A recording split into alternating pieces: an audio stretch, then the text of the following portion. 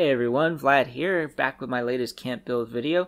Today I've got a nice log cabin out in the woods. It's a little bit overdue because I've been very busy with work, but I'm excited to show you, so let's jump right in. Alright, so we're going to start off. We got a nice overview of the front porch. I did give the camp a pyramid style shape, and so that was my inspiration moving forward, and I found this really cool place just to the south of Vault 94. That was a really cool place to build and allowed me to do some different levels inside of the camp. This is the outside view from the back with a nice little cooking area. The outside is very, very simple. Nothing really out there in the yard. So here's our first look on the inside.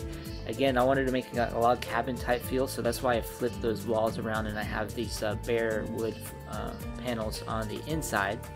And moving into this area, we have a nice seating library type reading area. And I tried to give a nice orange feel with the light. I didn't want to do a whole bunch of white light to really brighten up the place a whole lot. So I think I was able to do that with some of these futuristic lamps that are the orange style, and also with some of these string lights that we just got from the daily ops. And in the back we have a seating area in front of the fireplace. So overall I really like the way this area turned out.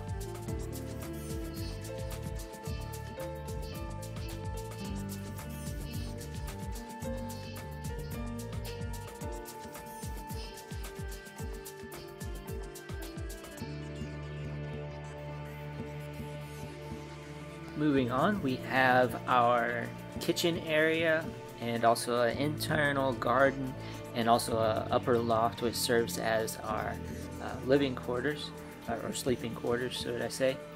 Moving into the kitchen, we've got some stuff on display. I wanted to look lived in, but I didn't want it to look like it was an elaborate house type thing, so just got the basics here in the kitchen. I will say this new log cabin table that we got is pretty cool. Looks really good with the rewards we get with the steins, so I think that turned out pretty nice. Cool little fact, you can put that little chicken coop on top of some of the different plants and it doesn't have a problem placing, so you can save some space by just putting that on top of some of your crops if you do something similar. Moving up into the loft area, we've got our bedding, and then I've got this nice little attic cubby hole thing under this angled roof. That allowed me to keep the shape on the outside that I wanted, but give this nice little attic feel up here. And I was able to place all this stuff down by destroying that roof and placing the stuff on the floor and then repairing the roof. Now in the back of the camp, if you go through the fireplace secret door, we have a nice little trophy room. This one was kind of inspired by Skyrim and the Hearthstone add-on, and you can have like trophy rooms added to your little house that you can build. So I did something similar here.